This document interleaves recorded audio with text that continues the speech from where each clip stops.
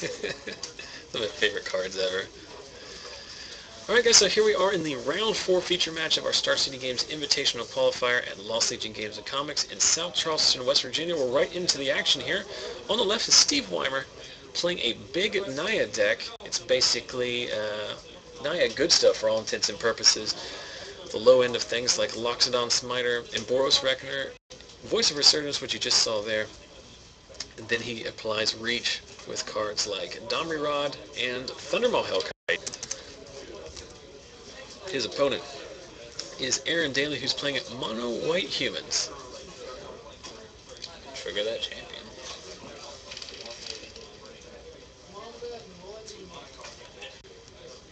What's funny is there's literally a box of dice right next to them that they always ignore. Brave? Is that a Brave? It's a Brave or a Face Shield. He plays both.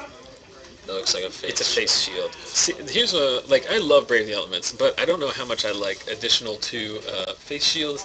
But Aaron loves that card, and basically the way his deck works out is he's got like 29 creatures and then 6 Brave the Element effects. So if you're all in on creatures anyway, you might as well play the best.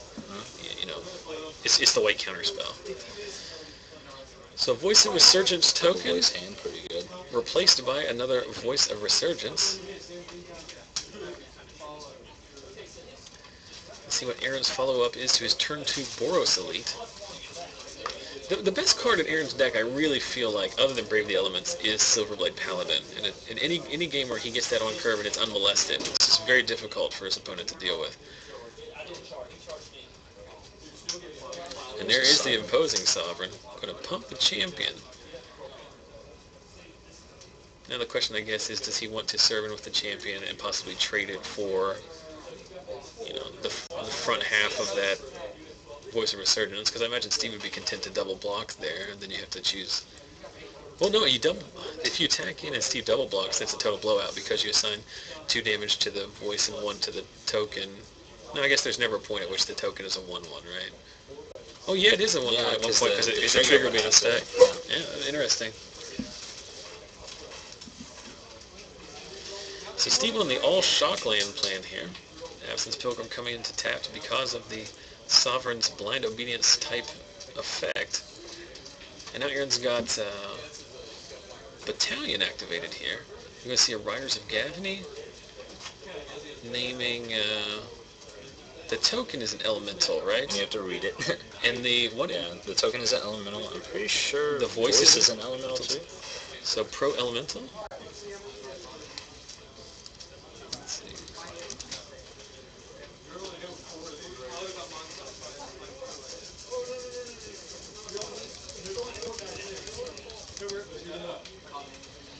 He's going to serve in for 1 billion. Yeah, voice is an elemental. So the writer is obviously naming Elemental, allowing him to serve in with everything. We get Battalion trigger off the Boros Elite. So that's a smooth 9 damage there. And see, this is one of those points where if Steve isn't playing some kind of life gain, which he's not playing drag tests, right? Not in the main deck. He does have scavenging use, so I guess he can potentially gain 1 life here. But, you know, Aaron Daly is just 1 Bring the Elements away from just ending this game. He just falters, gives everything pro-green, and gets in there. It'd be interesting to see if that's exactly what happens. He does play 4 of them. Aaron Daly loves himself Brave the Elements. And this is exactly what I was talking about with Imposing Sovereign. Get in there. Boros Reckoner isn't that good against creatures when it's tapped.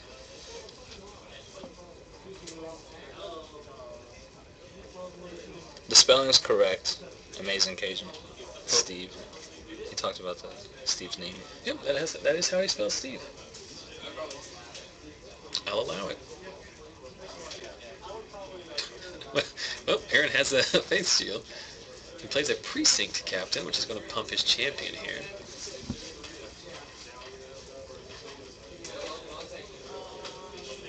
Face Shield on the champion, giving it pro-green.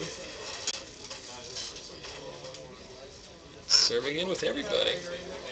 So he can't block the champion, and he can chump out 2 of the other creatures with his tokens. Right? No, they're all... He can't block anything. You can block... Oh, the human is the only one. Yeah. Addison's Pilgrim is a human, so...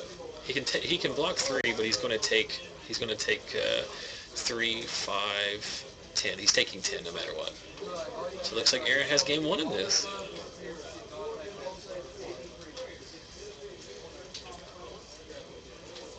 It literally doesn't matter, I don't think. Steve's trying to find a way out of it, but he can't. I don't think he can. Both the Gavany and the Boris are... That's the one he gave Pro Green to. There he goes. He got there eventually. So Aaron takes game 1 in this off the back of, more than anything, just in a pretty impressive curve. On the play, nice curve. And that's what his deck wants to do. He doesn't have too many shenanigans, really. He just plays dudes and piles in. So we'll take a look at the deck list here and see what these guys are bringing in from Steve's deck. We've got that first card right there. The first card being Flinching Courage, which seems like to be a severe, like, mirror breaker in this, like, aggro matchup. He also plays 2 Bonfire of the Damned, which I imagine would come in as well. Mm-hmm. We see, I think that might be all he brings in, because I don't really know what he wants to take out. He might take out a Boros Charm. I'd say the Arbor Elf. He has 1 of Arbor Elf. He has 1 of Boros Charm. Scotty. And then 5 cards total. Maybe.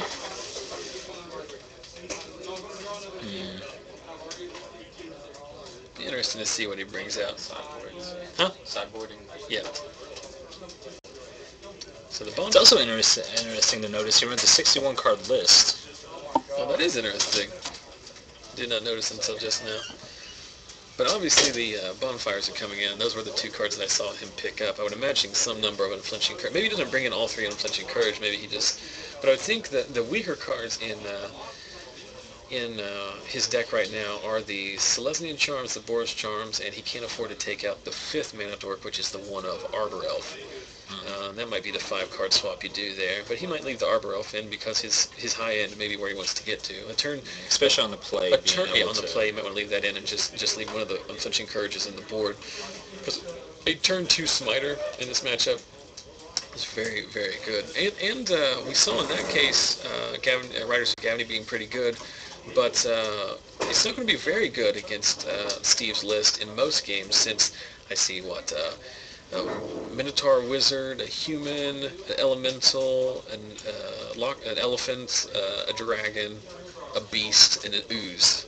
So I don't think he has a redundant... Brought the whole zoo. Yeah, I don't think he has a redundant one. Then we'll look at Aaron's list. I'm going to have to go and give Aaron props for having the best handwriting of anyone in this tournament. Very neat. This is very well assembled. So he's got 3 Oblivion Rings. He's got 2 Frontline Medics. And he's got 2 safe patches. I don't think he'll bring the safe passage here. He does have 1 Renounce the Guilds. I wonder if he'll bring that in. Seems really good. Well, it hits Smiter, it hits Domri, it hits Voice of Resurgence, it hits Reckoner. Seems like the best removal spell he could play. And then it'll be interesting to know if he thinks to bring in the Frontline Medics. Because a Frontline Medic against the if only as a delayed counter spell against Bonfire, is probably worth running in there. And then what he would take out, he could pretty much take out anything he wanted to here. I would imagine some number of the 4-drops, the Riders of Gavany, would probably come out. But I'm not sure how good Thalia is in a aggro matchup, because I don't think he's showed him any removal. He didn't show him any removal in that game, though. He doesn't have a reasonable amount. Yeah, I think Thalia could probably come out too. So I think you could take out 3 Thalia. And then some number of Aaron's playing a couple Celestial Flare main too. I'm not sure if that's where you want to be necessarily, but also got to give him props on the cheapest mana base in the room with 22 planes. That's actually free, as you can just dig them out of every draft. It's like down in Hometown where you normally play. They just have that. It's not even really a box anymore. Last time I was down there, the basic land box on the back table had just turned into like a basic land pile all over the table. Lots of piles of basic lands everywhere. So you just go over there and get whatever you need for your draft of the day. So, question in the chat: no Mutavault in his mono White Humans list. No, he does not have Mutavault, which might be a card availability issue. But I think it's just he prefers not to. He does have some double white in his list, and he does have some between precinct captain and Silverblade Paladin. He does need to hit double whites very early in the game. Plus, he's only playing 22 lands, so he can only really afford to play 1 or 2 Mutavaults anyway, because you really don't want to be jamming 4 Mutavaults into a 22 land deck if you're trying to cast double white spells. He also can't afford to keep a 1 land Mutavault hand too, which is kind of brutal, because he can keep 1 land Plains hand. Oh, also another question. No Thragtusk on the board that I saw. From the Naya deck? Yeah. No, he doesn't have Thragtusk anywhere in his list. He doesn't have any creatures in the sideboard. He has Rurikthar, which is clearly not coming in this matchup, but he has 2 copies of Chandra Pyromaster. Is this a list? Does this look like somebody's list that has been played in something recently? I'm sure it's parts of it. I know that the Pyromaster Planeswalker has been seeing a lot of play as a 1 or 2 of in main decks, and then very heavily coming out of the sideboard, just as a... It's pretty good in these aggressive decks because the falter ability can't be overlooked. Yeah. Just like shooting a mana dork down is good, but being able to ping a Thragtusk, make it, falter it, and then get in with your offense is something you can't overlook. And 4 mana instead of 5 is a big difference. Yes. And then you have the gravy of occasionally being able to equivalently draw a card off the top with the 0 ability. I think Chandra really is only good in decks like that can take advantage of the tempo of being able to falter something. I don't think it's we talked about this last night a little bit on our FNM stream about how the problem with all the red Planeswalkers is everybody desperately wants a red Planeswalker that just goes in every red deck, and they've never printed one. They only print ones that go in like these big controlling red decks, or like the Koth that goes in the mono red only beatdown deck, or Tavalt that goes into the garbage. Yeah, in the trash can. Yes. With a turn 1 Mog something. Turn 1 Mog something? Yeah, turn 1 Mog something. If it's not a Mog fanatic, it belongs in the trash can. So it looks like Aaron is going down to 5 cards here. Of course, he's going to be on the draw, so I'll be able to deal with this just a little bit better than if he was on the play, but still going to be at... resources going to be at premium for Aaron in this second game as we tip over the 400 viewer mark. So... new records all around. Can I stream myself watching your stream? I think that's the only thing that I think everyone should be doing that. Yeah. I think there should be... Streamception.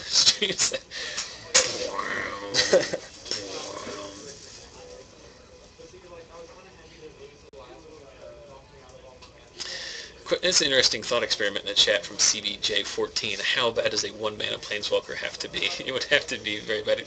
First one would probably only have like 2 abilities, no ultimate. And it'd probably come in with 1 counter. Loyalty at 1. Yeah. Loyalty at 1. And it has a -1 and a +1.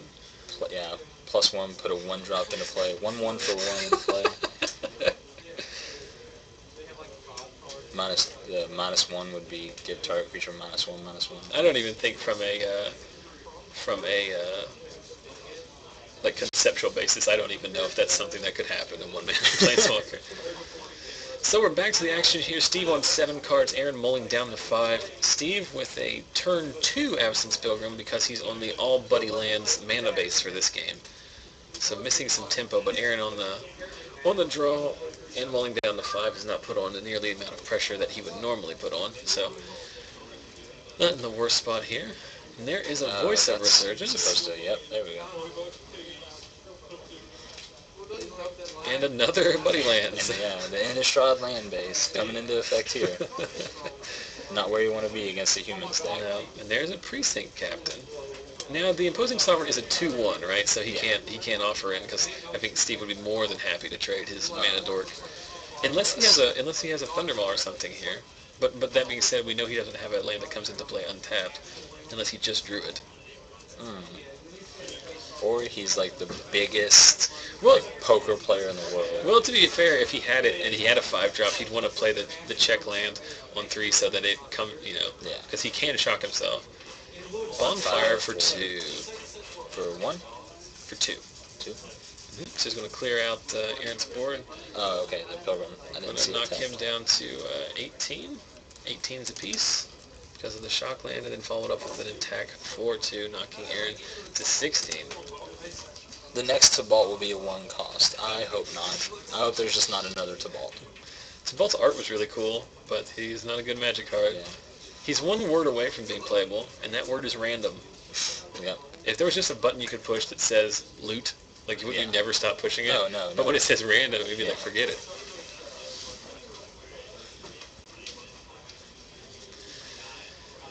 So there we see a Slayer Stronghold. I didn't even take a chance to look at the utility lands in Steve's I think list. he's running 1 Gavany and 1 Slayers. You're exactly right. There's a Domri going to get rid of that. He's going to fight the Sovereign. Nope, he's going to look. I think that's a Mortars. Pretty good spot to be in. Mm-hmm. I mean, I guess there's an argument to be made for attack in with your Voice of Resurgence. If he trades, so be it. Then you play the Domri and look for the card. Otherwise, you could play the Domri. You got into 2 damage from the attack. Then you fight. Then you get the token. And yes, 93, that is the problem, as it is with most Planeswalkers not named Jace. Yeah. And Usman in the chat mentioning that apparently in design, he was originally designed to be just a strict loot, but that was determined to be too good, and so that it was put at random. Which I believe, because I think at 2 mana that is too good, but that's also what would make him playable. Yeah. Yeah. Also, both of his like mini ultimates aren't very good. Like Stormseeker and what's the other one? Insurrection? I think so. And let's be real, after the Mind Sculptor, Wizards isn't going to print any too powerful Planeswalkers. It's the Umezawa's Jitte effect. You got to start, if you're going to print one, you got to err on the side of it being bad. So what we saw here was an activation from Domri fighting between the Absence Pilgrim and the Imposing Sovereign, but Aaron responding with a face shield, likely naming green. Wah, wah. Stuck on 2 lands. I'm not sure that's where he wants to be. Who, Aaron? Yeah. If his opponent has 5 lands, a Domri, and he's been bonfired and he's still at 16 life against a Voice of Resurgence, I think Aaron's in a pretty good spot here. Are we attacking Steve or are we attacking Domri? If we're attacking Domri, I like this a lot. If we, he moves it into the red zone, because he was mentioning last night at F&M how he always forgets to use the red zone in the mat. I actually I don't know how many people actually watch the Pro Tour streams they do, but I miss the old playmats that were designed like that. Now they're just the Pro Tour playmats, but I miss actually having the red zone. Well, they're mid-combat. Aaron casting Celestial Flare, making Steve sack a blocking creature, so the voice goes to the bin. He gets his Elemental token. So we'll see what Steve comes up with here. Plays a Sacred Foundry tapped. He could serve in for 3 here if he wants to Slayer Stronghold his token. He's going to look for a creature. Oh, you brought up a good point. I think Steve missed a voice trigger on the Faith Shield that was cast during his turn. Oh, he did? Yeah, he should have 2 tokens. Good call. And that being this being a competitive REL event, if they both miss it, it's just the way it goes. Yeah. And I bet Aaron doesn't even think about that. Because that's normally a thing that you worry about with counter magic, and I don't think his deck only has a few. There's a Gold Clan Rampager. It's going to be a very difficult card for Aaron to deal with.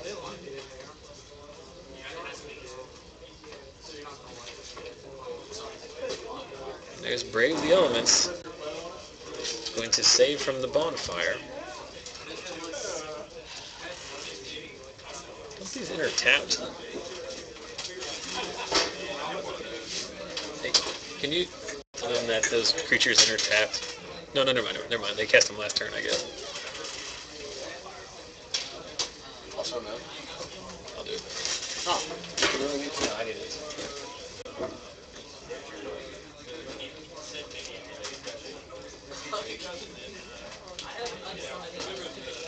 I like it. Yeah. Very isolated. Free 1 creeps. Oh, nice. I think those are good.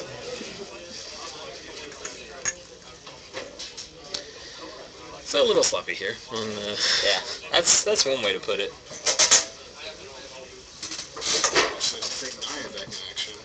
It's actually pretty cool.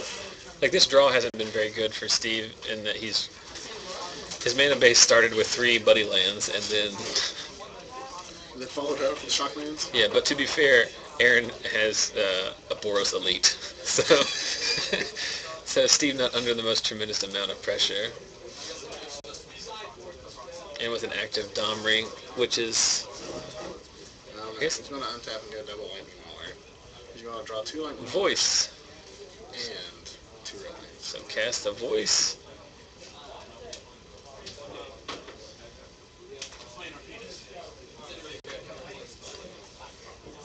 Activate Slayer's Stronghold. It gives it Vigilance, right? Vigilance. You tell him, can you remind him it gives it Vigilance? Gives it Vigilance. Untapped.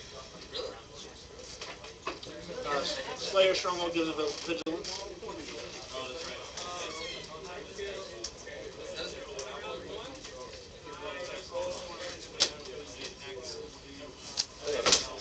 Huh?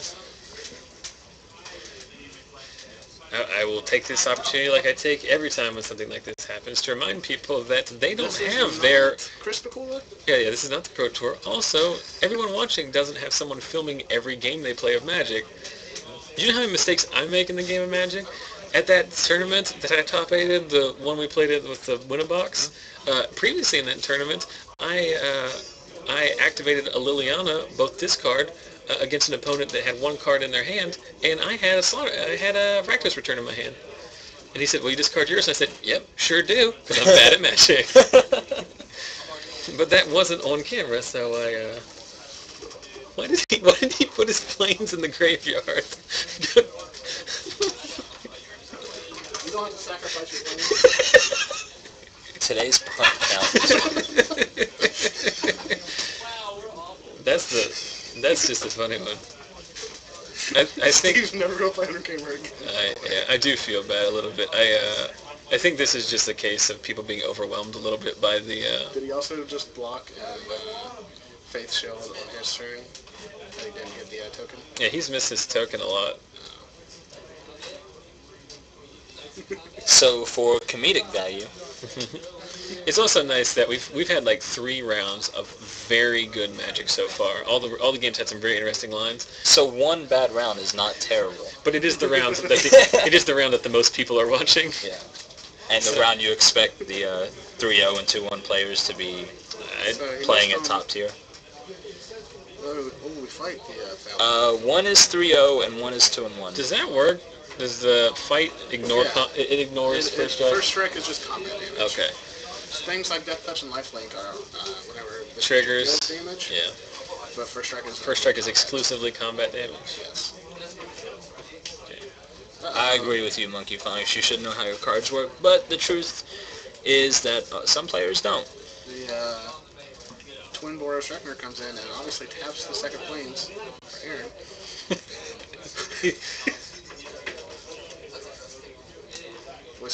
I think these guys were discussing an intentional draw, so at this point I'm somewhat hoping that is something they decide to do at the end, because... yeah, I think that the loose play has contributed to their already made decision of intentional drawing. Yeah.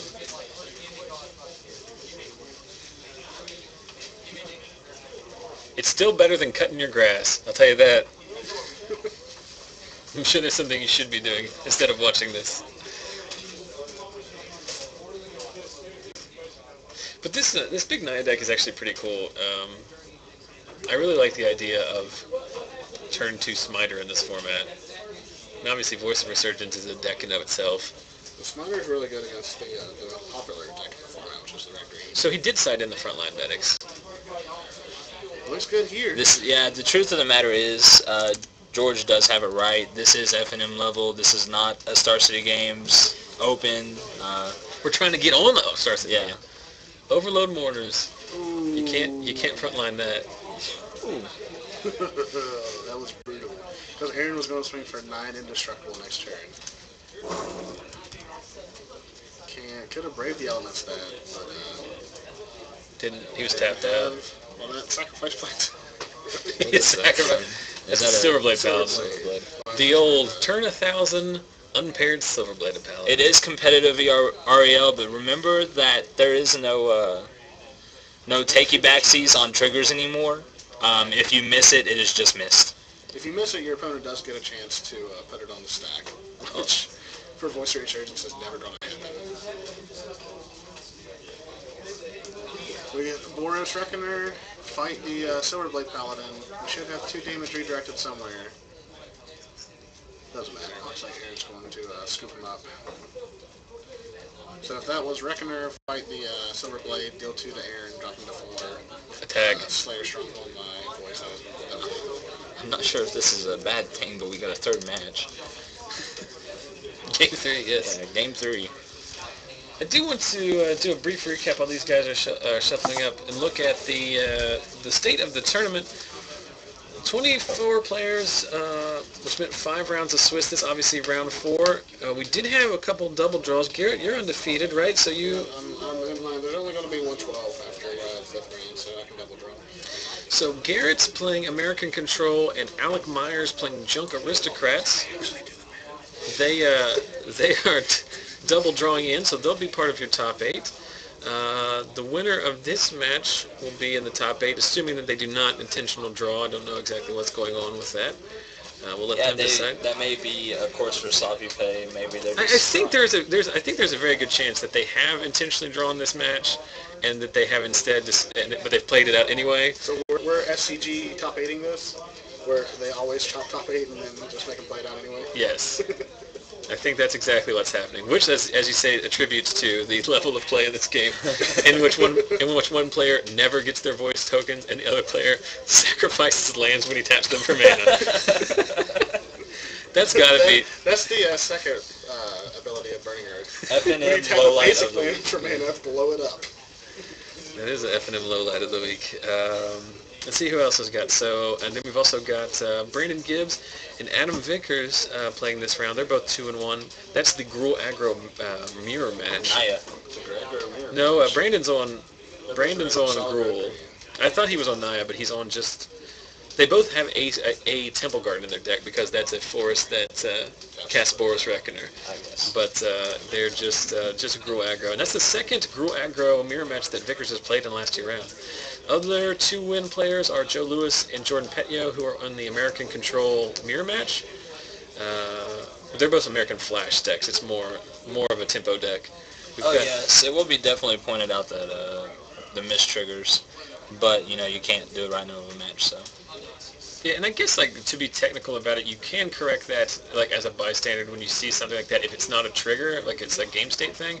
But you have to do so in a fashion that's timely enough that it can be done immediately, and there's no way that we could do that in a time Not opening the door and screaming across the store. Yeah.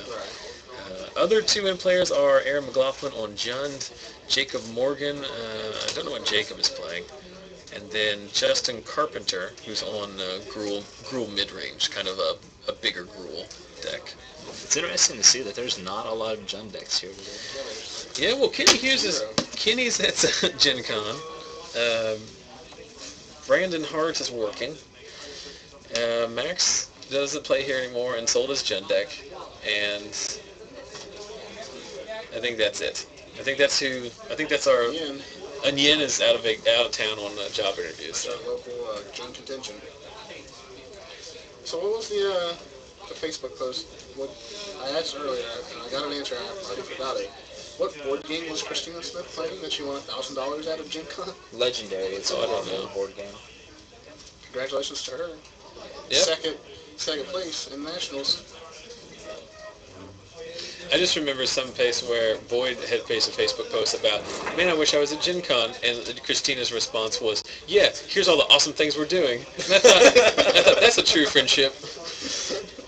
Oh, you're missing out on all of this? Yeah, I thought that's kind of, I don't know, it's kind of mean, actually. That's not as bad as, just got to play against Cheerios, and Vickers responding with, oh, I guess you're in a loser's bracket. Yeah. I was.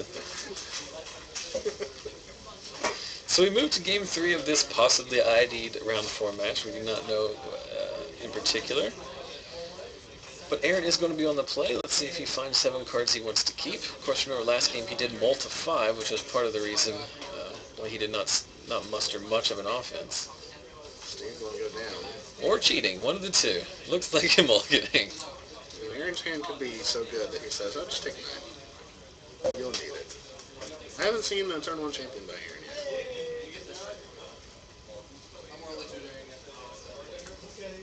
It's also a question, do you leave an alley in this matchup? We were talking about that. Mike suggested that it would not be that good. I don't think it would be. I mean, he's like 24 creatures at least. Yeah, he's only playing, Steve in his main deck is only playing one, two, three, other than Domries, is only playing 6 non-creature spells.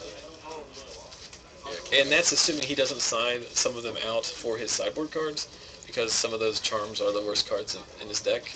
I just realized we were going to pass out. Monsma. Naya was a color combination from the Shards of Alara block, meaning red, white, green. Don't worry about it. I'm a little old school, and I call that color combination Zoo, but that's just me. Yeah, whatever happened to Zoo in Legacy? Tarmogoyfs. And Lingering Souls. Naya is an aggro deck. A mid-rangey aggro deck. I think this deck that Steve's playing is the absolute epitome of mid-range, in that it is not an aggro deck, Another mulligan. but it is also definitely not a control deck. So it is somewhere in the middle. I think in this matchup, it's going to be the control deck. Definitely. I think he's going to exhaust resources from Aaron and hope to land a Thunderbolt. Oh, he definitely has to play the control role in this matchup. To answer the immortal question, Aaron is clearly the beatdown. But all of these things, all these plans, regardless of your strategy, are hampered by mulling down to 5 cards. I don't remember Naya Miracles ever being a control deck. No. He still has a lot of 2-for-1 value with like Domri Fight and Busy Warriors. He can come back to this. The last time I remember a Naya control deck was, pretty sure it was Shards of Alara, and it ran a Johnny Vengeant. It was a Planeswalker deck. Without Day of Judgment, it's hard for a white control deck to exist without blue.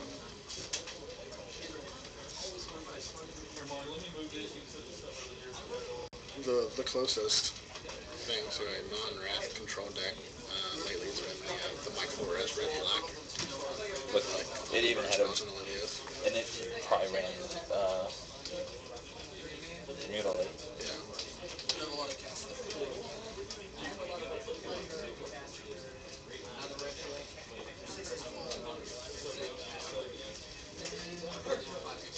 We got a turbo user in the channel.